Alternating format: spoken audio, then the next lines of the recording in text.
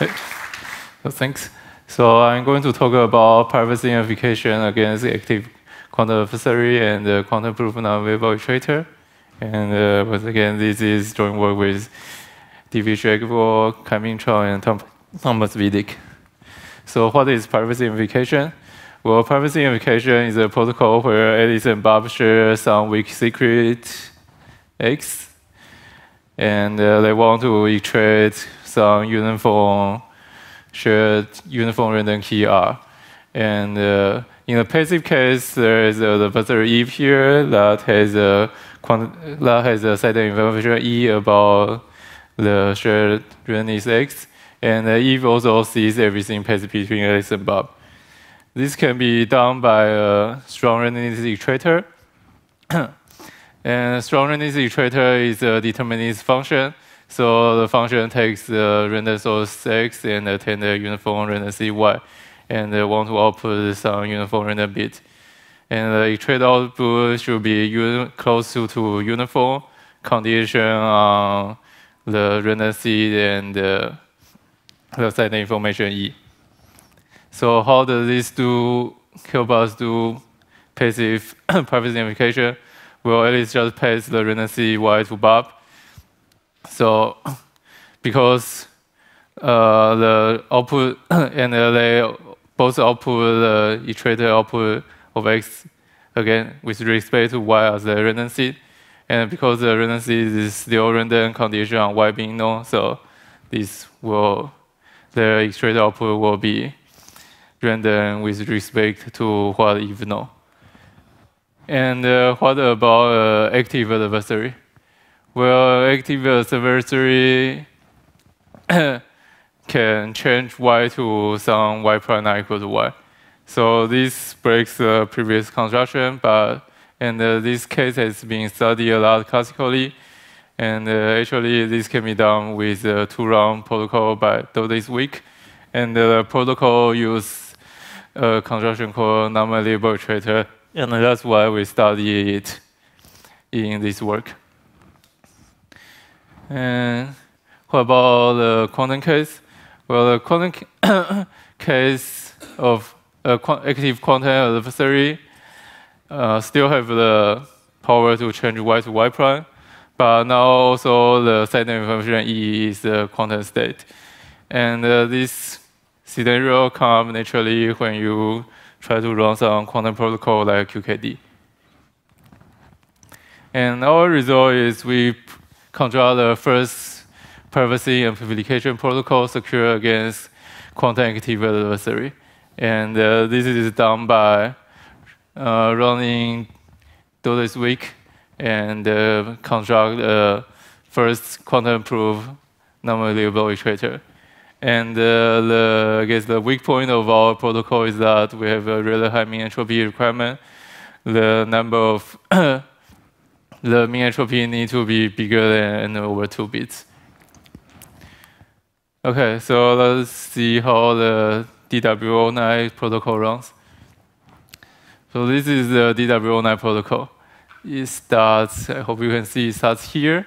So first, Alice uses the non-malleable iterator and the sample random from uniformly random Y, and iterates on K.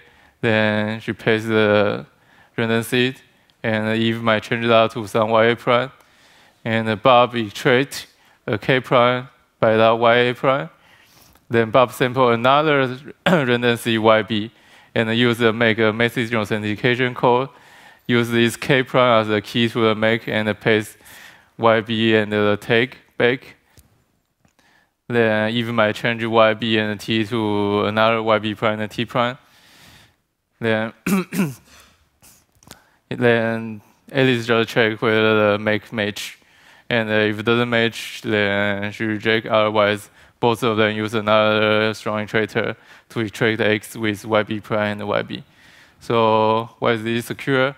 So let's discuss this in two cases. First is if Y equals YA prime, then just because the iterator is a deterministic function, then K will equal to K prime. So Alice and Bob will have the same key on their make, and the security just guaranteed by the make. What about if change ya to ya prime? Well, now we have some problems. So we have some k prime here that might depend on k but different from k. And so those two make has different key that might be related to each other, and the make actually cannot guarantee security in this case. That's why we need non-malleable extractor.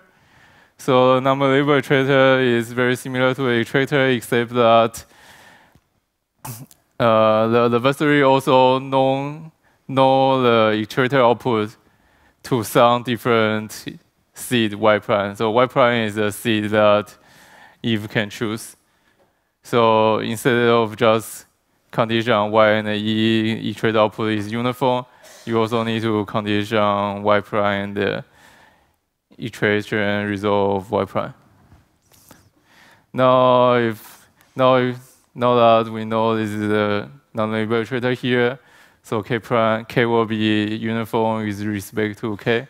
So k prime and k are kind of independent. So this is nice, making working in this way, or more like if, yeah. So they will abort if y changes to y prime. And how about the quantum security? Well, the previous work proved that the DW09 protocol is secure also in quantum case, but they didn't achieve a full privacy amplification against active quantum adversary because they didn't construct the non-malleable extractor correctly. So we'll focus on non-malleable extractor. So what is the quantum proof non-extractable extractor and why is it hard? Well, the biggest problem is E prime here. So remember, Eve can produce the y prime as she wish. And of course, she will do is she will do a measurement on all the information she holds, so that's the quantum state E and the seed y prime here. But remember that basic quantum mechanics says if you do a measurement, then your quantum state collapses to something else. So E will collapse to another quantum state E prime. And so what you want about your extractor is instead of condition on E, the output being uniform, it should be condition on E prime, the output is uniform. But that's a big problem because you cannot condition on E anymore, and the condition on E prime, you will lose the independence between X and Y. And the extractor always needs the independence between the inputs. So this is a page talk more about this. So classically, the site information is not a big problem because people always condition on the site information being some value and the X and Y are independent and nice. But in quantum case, if you condition on E prime, then X and Y are not independent. This can be checked by a easy classical case of E prime just equal to E plus Y. And if you know quantum Markov chain, you might say maybe we can use some quantum Markov chain structure to argue for independence between X and Y, but we try a whole bunch of combinations. They either are not quantum Markov chain or they leave trivial information. So these don't quite work either. And so we bypass this problem by exporting the inner product structure of Li12, the non-malleable extractor constructed by Li, and actually use this structure at 2 different points, and this is also done by a reduction to communication gain. So let's talk about the non-malleable extractor of Li. So the extractor has a really simple form, just look like this. So X is a vector of T elements over Fp. Y is a vector of T over 2 element over Fp. Unless you are doing square, then it's over Fp to the T over 2. So the double line here is concatenation. So Y and Y square concatenations together. That's also in Fp to the T. So those are nice. So and the bracket outside is inner product. So the output is an element in FP. So the classical intuition is this. We see inner product is a good two-source iterator, and we just see this is a non-malleable iterator. But obviously it's not.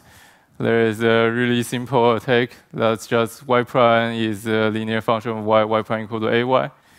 Then you calculate the iterator output against y prime, and easily by the linearity is just a times the output of y. So this, but we want this to be close to uniform condition on this. So obviously it is not true. But we say, oh, maybe it's just the linear function is bad, so we encode y to something nonlinear. Maybe this will be a non-malleable iterator, and that works. So let's see this again. So this is a requirement of non-malleable iterator. We want the output condition on output of y prime is uniform. So first step is use this XOR lemma that says if there's a z0 plus az is close to uniform for all a, then z0 condition on z is close to uniform condition on z. And let's just match things together. So let's say z0 is the non-malleable iterator output, and the z is output with y prime. So this side looks close to what we want to prove. So we just need to prove this side. And this I know is where we use the inner product structure. So if you just plug in what's z plus az here, you have this nice structure of x inner product with x and the function of y and y prime here. There's a really nice form here. So we reduce our problem to prove this inner product of this whole thing is close to uniform. And what's the second step? Well, so first we do some notation to make things easier. So let's say this whole thing is just a function g sub a of y and y prime. And it's really to show with some algebra solving polynomials. And you will see that this is at most 2-to-1 function. So this function only loses 1 bit of entropy from y. So this is 1 bit of entropy. Then, so G has lots of entropy, and X can also have lots of entropy. And because it's a two-source iterator, you can iterate on this out. So what about the quantum setting? Well, first step, we want to do the non-uniform XOR lemma too again. Well, there's no quantum proof, non-uniform XOR lemma proof, so we prove it ourselves. Actually, we prove 2 XOR lemmas. One is the standard version, where there's no two register x naught and x. This is just x, and you say x inner product with a is close to uniform, then x is close to uniform. Oh, sorry, the quantum part is that now the information E here is all quantum states. Yeah, so we prove those 2 XOR lemma. And how we prove the quantum XOR lemma is by generalizing a classical proof based on collision probability. So we define a quantum, so we use the quantum collision probability, which is defined by TSS eta. So this is the quantum collision probability. The formula looks quite complicated, but the case we use is when A is the classical register and sigma b is just rho b.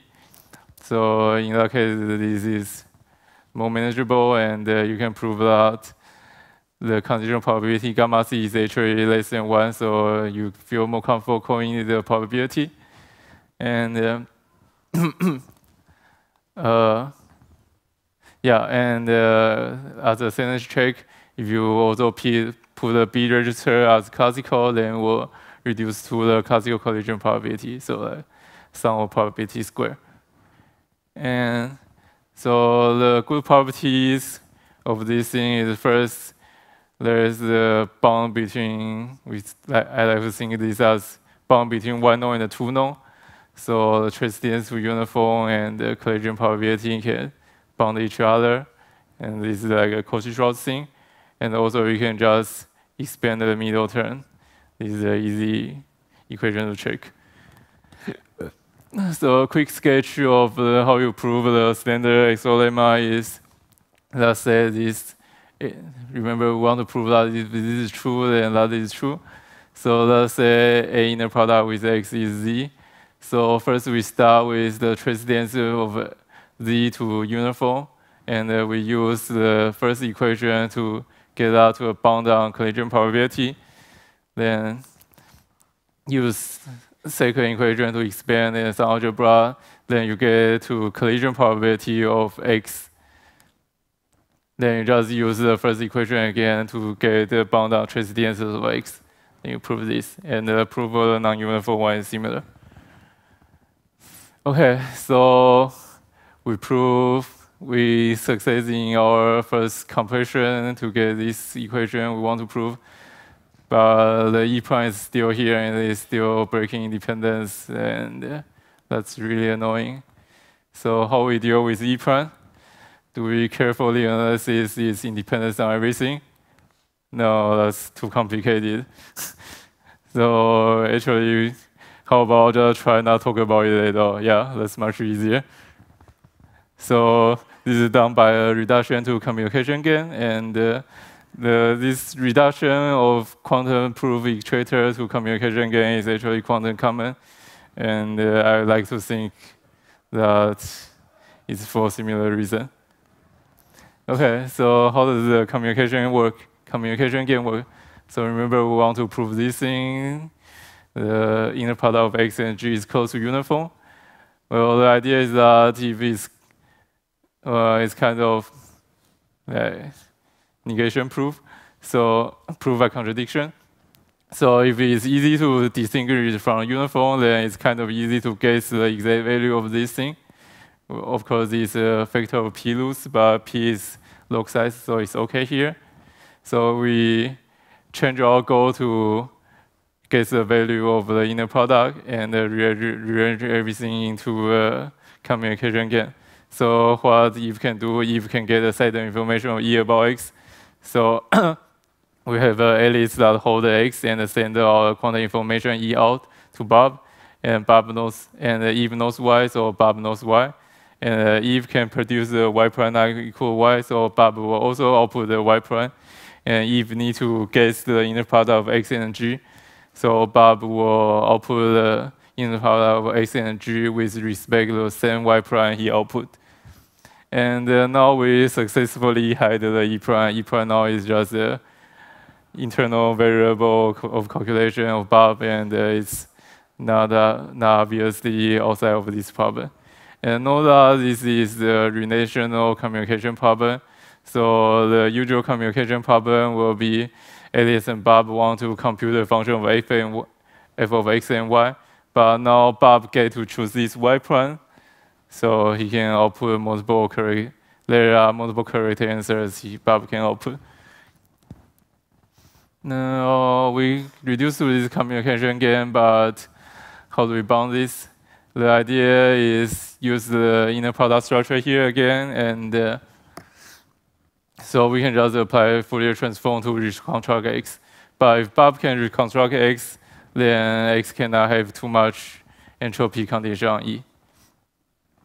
So as a toy model, let's say Alice and Bob want to do communication gain inner product between X and Y.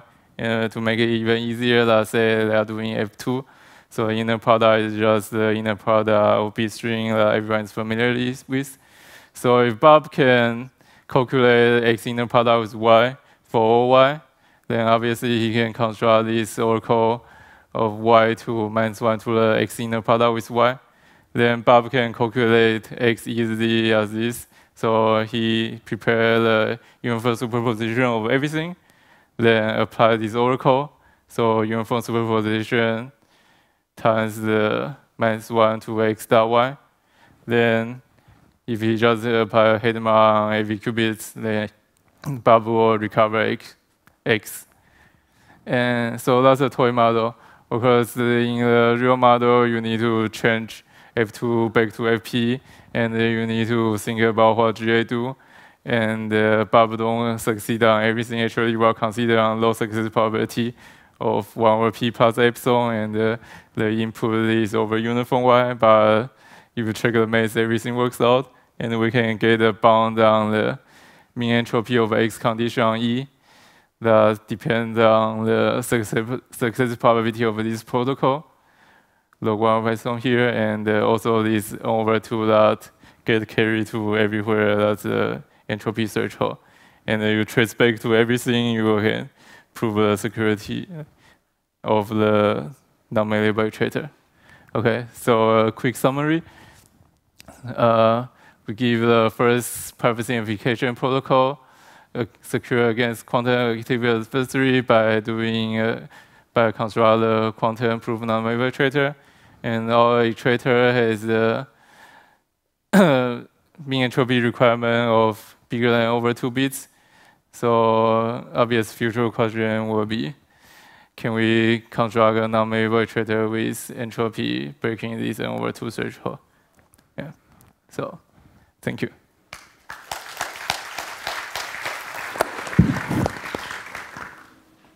Any questions?